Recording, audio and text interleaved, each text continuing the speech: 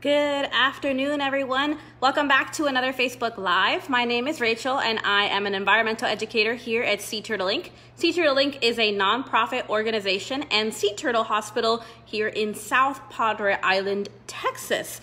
Now, today is National Endangered Species Day, and I want to talk a little bit about one of my favorite endangered species, which is the Atlantic green sea turtle. Now, if you all did not know, all sea turtle species worldwide are threatened or endangered to go extinct, and today we're going to be seeing some Atlantic green sea turtles that have just arrived to our hospital. In the past 2 days, we've gotten in 2 brand new patients, and I want to talk a little bit about their story and how they ended up at our hospital. As always, let me know where you're tuning in from. I always like to see where our viewers are from. It's really cool because we get people from all over the world watching these videos. So thank you so much for tuning in. Let me turn the camera around and show you the first patient I want to talk about, which is Vienna. Vienna came in yesterday and was found by one of our ATV patrollers, who happened to be Dan, one of our conservation interns this summer. Now, these turtles are actually named by the person who finds them, so Dan was able to name Vienna. Now, Vienna is an Atlantic green sea turtle, as I mentioned previously. We think Vienna washed up because Vienna happens to be in a debilitated state. So what that means is we do lots of tests when our patients first come into the hospital. One of those tests, for example, is measuring the glucose in their blood, so their blood sugar level essentially. And that was really, really low. We also do additional tests. We take blood work. We take blood samples to figure out things like PCV, which is packed cell volume, looking at the red blood cell count. And Vienna's red blood cell count happened to be below normal levels. Now, Vienna also has an old healed injury to the top part of the shell, which we call the carapace. So we're not sure if that's what's causing this sort of debilitated state. We're not really sure exactly what caused Vienna to wash up, and that is just sometimes what happens. Sometimes the injury or illness is very obvious to the eye. Other times it's sort of a mystery, and we just know we have to treat this patient for the injuries we can identify. So this here is Vienna. I do also want to show you all our brand new patient. This is Silver, who was named by one of our rehabilitation interns this summer, Melanie. What you'll notice is a few differences. One, Silver is just sort of laying here. This is what we call a depressed state, right? So sometimes we'll get patients in and they are sick or injured and they're very, very active, but this would be a depressed state, so we know this turtle is not feeling very well. Silver was actually found stuck in the rocks at the jetties, the Isla Blanca jetties. If you are familiar with our island, you know the Isla Blanca jetties are a popular spot for people to go enjoy the beach and also go fishing. Those rocks at the jetties are a very popular spot for sea turtles. So not only people enjoy going there, sea turtles do as well. And that is because of all the algae in those rocks. They love munching on that algae, but unfortunately, sometimes when the tide goes out, or like yesterday we had, or 2 days ago now, we had that crazy storm.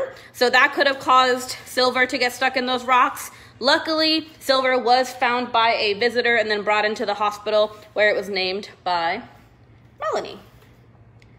Now, what you'll notice is that Silver has some moderate abrasions to the shell here, the carapace, as I call it, at the top part of the shell, also on the head. And then, of course, I'm not going to flip Silver over, but on the bottom part of that shell, the plastron, we also saw some moderate abrasions. So it could have been from the rocks, could have been from something else, but overall, these two will be receiving similar care. What that means is x-rays. We'll continue to check their blood work, make sure they're healing properly, and we will also give them antibiotics, fluids, and vitamins. Now, as I show you and talk a little bit more about these patients, let me go back and see if there are any questions. Thank you all so much for tuning in. I see some of you are tuning in from Texas, Iowa, Camp Hill, Pennsylvania. Hi, Shelly. I'm from Pennsylvania, too. Hi to Sam, our wonderful cashier. My sister and dad are on. Hello, everyone. Hi, Connie. I see some other people from Pennsylvania. That's super cool. If you all have any questions about these patients and their stories, please let me know. As I said, we just got them in the past 2 days. Sometimes in 1 week, you know, we'll get No patients. Sometimes in 1 week we might get 3 or 4. It really just depends on what's going on out there. If you all come visit the island, you will want to keep an eye out for any washed up sea turtles. Essentially, sea turtles should not be out of the ocean here on our island. They spend all of their time in the water. They only come in to nest. So if you see a sea turtle out on the beach, it probably means it's either sick, injured, or nesting, and we cover all 3 of those. If you do happen to find a washed up sea turtle, report it to our phone number. There's also an emergency line available on the front page of our website. You'll see a little silver here. It's just hanging out. Now, if you all are wondering, why is Vienna in water and why is silver out of water? Typically with our patients, the first day they come in, especially if they're in a weakened or depressed state like this, we will do what we call dry docking. What that means is we will keep them out of water because sea turtles have lungs just like you and I do, so they are holding their breath the entire time they're underwater. And when they're in this weakened state, it can be difficult on their body to sort of lift their head to take a breath. And they can even drown in that condition. So to keep them safe, we'll keep them out of water. There are some things we consider. For example, we will always apply lubrication to the eyes. So this patient, actually, if you take a close look, you'll see there's some ointment on those eyes. That is eye lube. So we want to make sure we keep their eyes moist. But aside from that, we will then put them the next day in some water, see what their reaction is. If they're still very weak and not moving around, we will keep that water very, very shallow just to keep them safe. If they happen to be doing really well and they seem to perk up in the water, we can put some more water in the tank and see how they start swimming around. See if I have some questions. Was she struck by a boat? Great question. We're not sure what caused these abrasions. They seem to be pretty superficial, so it does not look like a typical boat strike. Usually what we'll see with a boat strike is the propeller marks will go like this on the shell. But we're not sure. See, what are the ages of these 2 turtles? Good question. So we can only estimate their age based on their shell size. These are both juvenile turtles, so they're between 2 to 5 years old or so. This particular species can grow to 500 pounds and grow to over 100 years old. So these are young turtles, only a couple years old. I will also go over here to the tank so you all can see Vienna again. So you'll see Vienna, what I was talking about earlier, this is pretty shallow. So we don't want to put Vienna in too deep of water yet since she is still sort of in a weakened state. We want to make sure she's comfortable. You'll notice she's slightly buoyant on the right side. So one of the first things our vet team does is take an x-ray, and there was some abnormal things on Vienna's x-ray. So we will try to see what happens as she continues treatment. Dave asked, what age do they start breeding? It will depend on the species. So for Kemp's Ridley sea turtles, the turtles that we see nesting primarily on South Padre Island, it'll be between like 10 to 15 years old. For other species such as Atlantic greens, it can be more in the 20s. Lauren's pointing out the beautiful shell patterns. I agree. Atlantic green sea turtles have such beautiful shells. We call this a sunburst pattern. So if you take a close look, you'll see it almost looks like sun rays. What's interesting though is this coloration will vary greatly. So it can be brown, it can be more yellow or orange. There's lots of different color variations within this species. Atlantic green sea turtles get their name because of what they eat. So the seagrass they eat, the algae they eat, that will turn their fat green from the chlorophyll, but it's not because they themselves are green. Sort of a fun fact. See, lots of you are tuning in. We have some of the interns hopping on here. Hello to all of our wonderful interns. We do have an excellent internship program. If any of you are young marine biologists or conservationists, it's a really, really great way to get started in this field. That is actually how I am here. I was a former intern. That internship runs from March until August. So if any of you are interested in that opportunity, we usually post in the fall for the positions.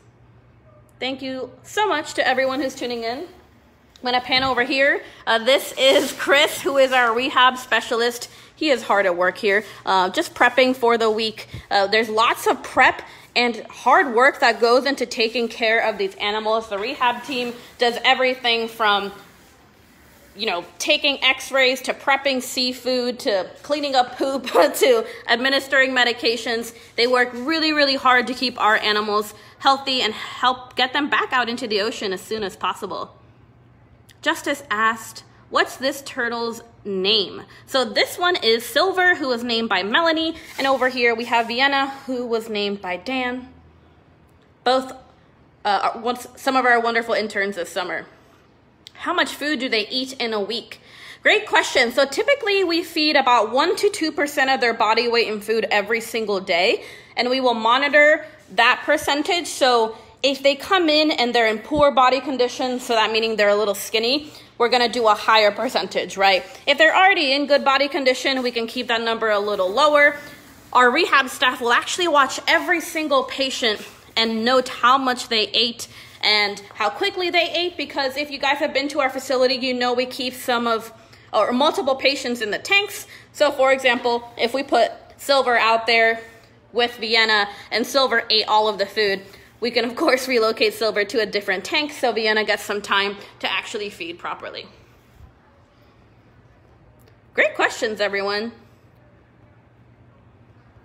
Seeing a lot of you are watching. Thank you all so much for tuning in and celebrating Endangered Species Day with us.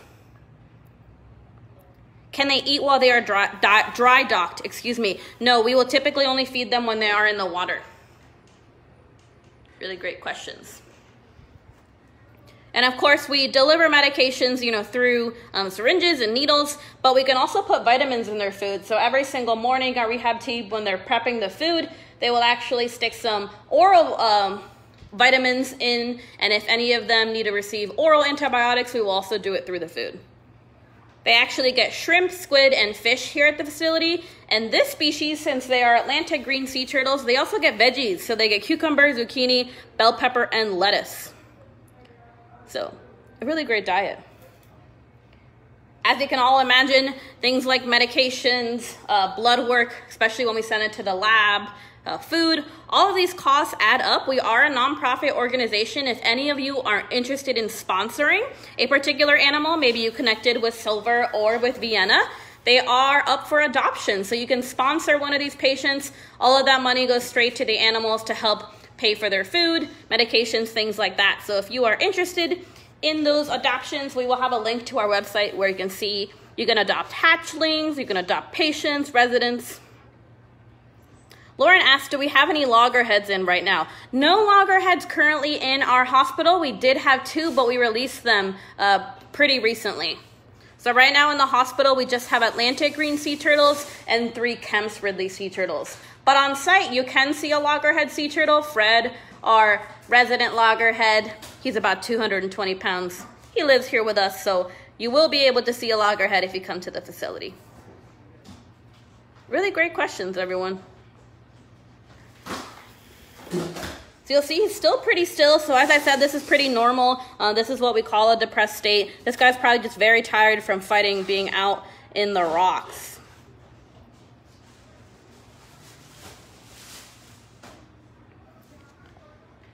Denise is asking about the adult male Kemp's Ridley that washed up on the beach last Thursday. Unfortunately, that male Kemp's Ridley did not make it. Sadly, we're not able to save every single patient. That turtle came in very debilitated, so skinny. We did all of our tests with blood work and everything, and all of the levels were not at what we would want as far as like appropriate health. So unfortunately, that patient did not make it. It's a difficult part of our jobs here, but something we have to accept. And that was a Kemp's Ridley sea turtle. If you guys are on the island or are coming to visit the island, of course, keep an eye out for any washed up, sick, or injured sea turtles, but also for any nesting sea turtles, because we are currently in nesting season. It started in April. We had a nesting sea turtle yesterday, so fingers crossed maybe we get some nests today, but we are in full swing here as far as nesting season. The Kemp's Ridley sea turtles nest during the day, so if you come and hang out on the beach, there's a chance you could see one of them come up and nest. If you do, please call us immediately so we can get there as soon as possible to not only help the mamas, but also the nest. All nests that are laid here on our island will be excavated and relocated to our corral for protection. I know it seems unlikely if you come to our island that you would see a washed up sea turtle, whether it's sick or injured or a nesting sea turtle, but most of our patients are called in by members of the public.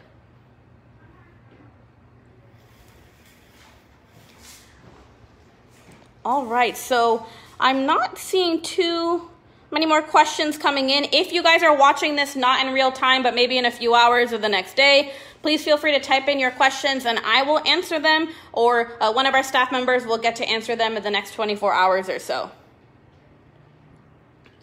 Denise, thank you so much for asking about that patient. We appreciate your concern. Oh, I see a question here from Gavin. Thank you for your question, Gavin. What is the oldest turtle you've helped?